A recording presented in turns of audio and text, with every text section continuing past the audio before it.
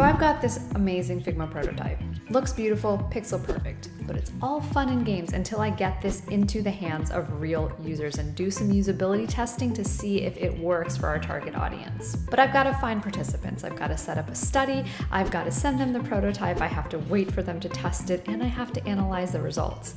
It's a lot, but I am going to make it super easy with UXtweak. So what we're setting up here is a remote, unmoderated prototype test. So the first thing we want to do is set up our prototype in Figma.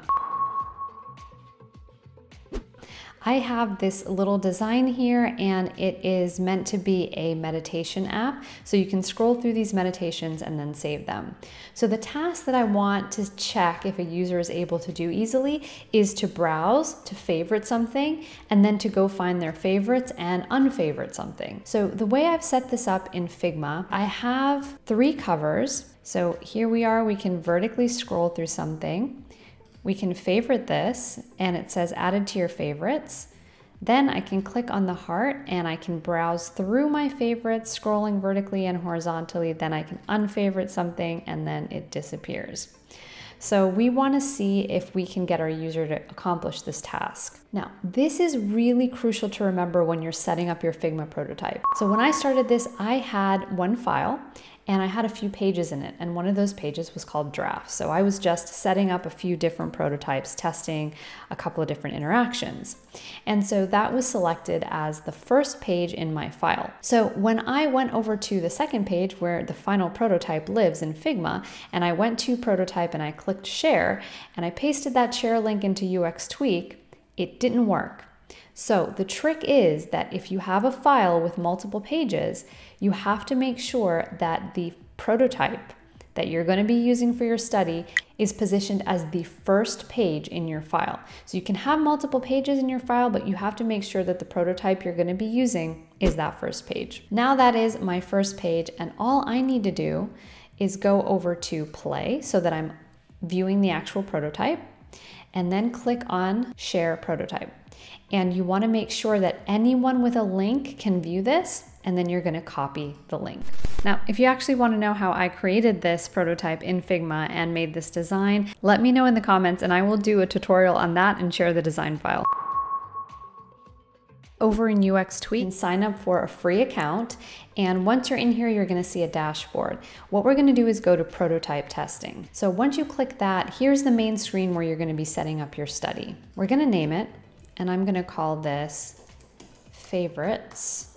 Then you can choose the respondent identification option. So if you want to keep their information anonymous or collect their email addresses or something else, then you can do that, and you can password protect it, or you can have a private study that's password protected or no password. So I'm just going to keep this open.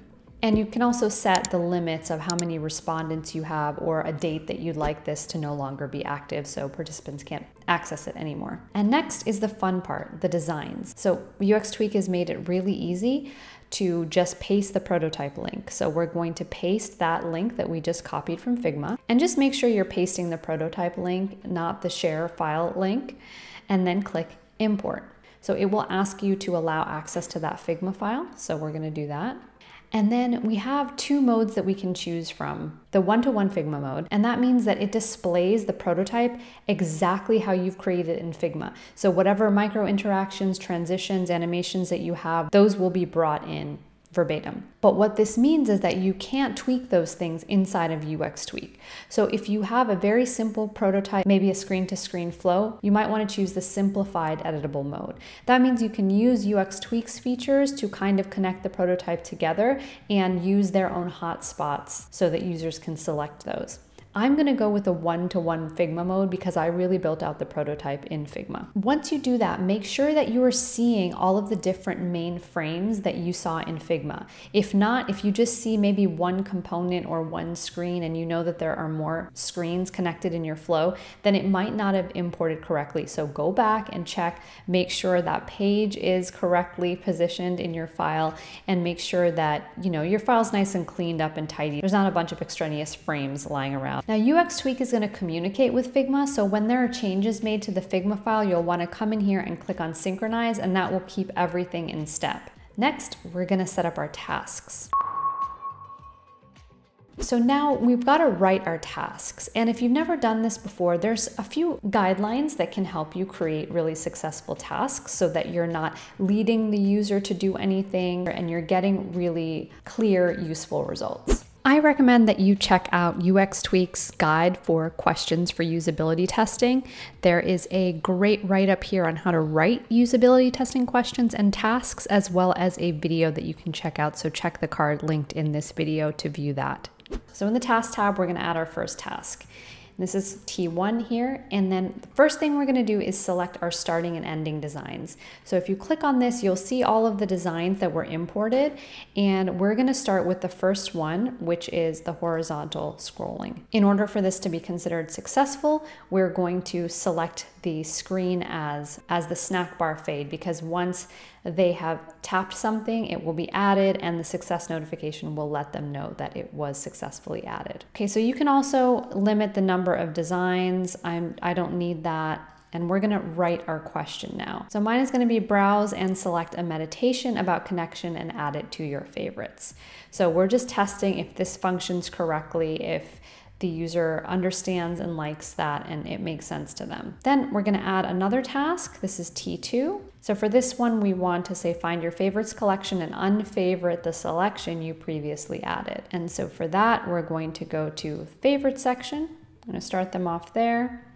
And then the ending design is going to be unfavorited. So there are a couple of other options here. If you want to randomize this task order, if you want to allow the respondents to skip any of these tasks, or if you want to have any questions asked of them afterwards. And there is a great question bank here. You can ask them to do certain things such as describe, you can try to get their impression of something, whether you think there's a benefit to it, whether it's a memory recall. So there are lots of little questions that you can follow up with. So that question bank is really helpful.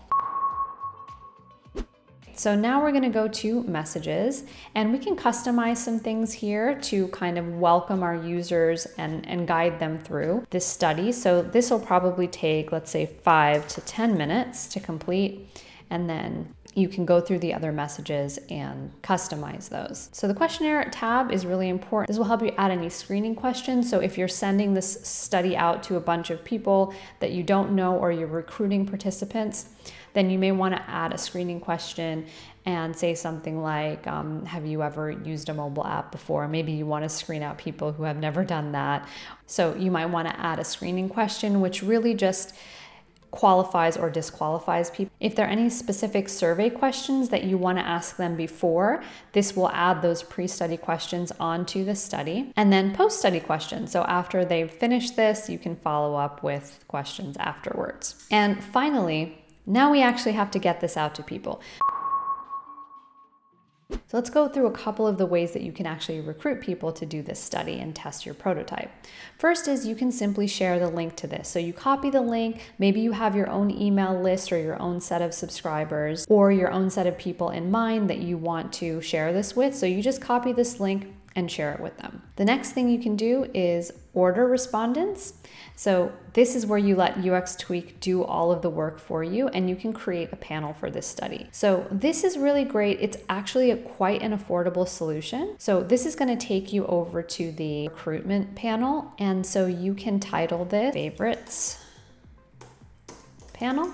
And you're going to select the study that we just made, and then you can select the research topic. Let's go with health and nutrition. And now this is where you can target this to find the correct participant panel. So you can have the number of participants. I think a good study needs at least 5. Let's say we want 10. And then the max duration, 10 minutes long. So you want to recruit for a total of 7 days. And then you can select gender, age range. Let's say we want it somewhere between, I don't know, 25 and 40. And now it'll show you for this, it's about $200. So if you really need to get it out there fast, get some qualified participants, then I think this is a great option, and then you would just place your order. Now, the other way to do it for free is back in the recruitment tab of your study. You can recruit from your own database. You can connect it here and then create custom email invitations that will get sent out to them right from UXtweak. And then finally, this is really handy. You can do an on-site recruiting. So this gives you a plugin that you can embed in your website, and that way when visitors come to your site, you can recruit them right from there. And you can customize everything here. You can add in your website domain name. You can customize the appearance of the widget, the style, the colors, and it will look something like this. And you've probably seen these at the bottom right hand of websites before. It pops up like this, and then it will ask them to help you make an improvement to your product. So you can do everything really easily from here, whether you pay for a study and recruit participants or you recruit them from your own user base. So let's preview our study and see how it looks. All right, so here's that welcome message that we customized, and then the instructions for the user on how to go through this test. It gives you a second to read through the first task, and then we start it.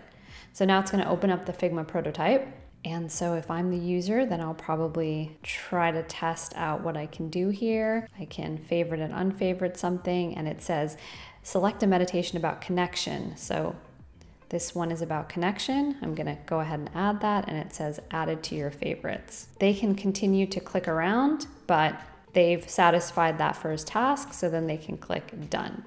And then we can go to the next task. Now the next one, again, the instructions are anchored to the bottom here, and we want them to be able to find their favorites collection, uncheck something, and then it disappears, and then they're done with that.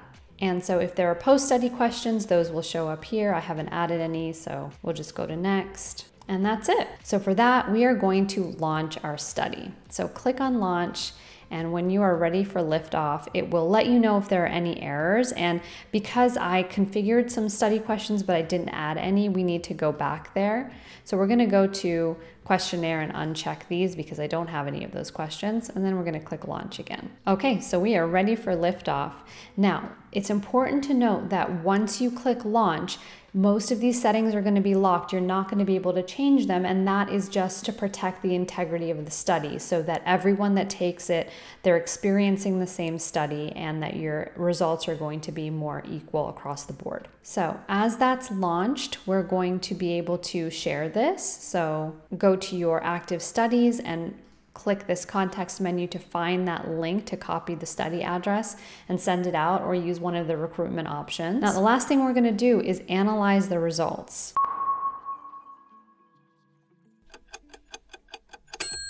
So back in the dashboard, we're going to click on the results on our study, and this is really the most fun for me to go through all of this stuff and have these metrics to look through.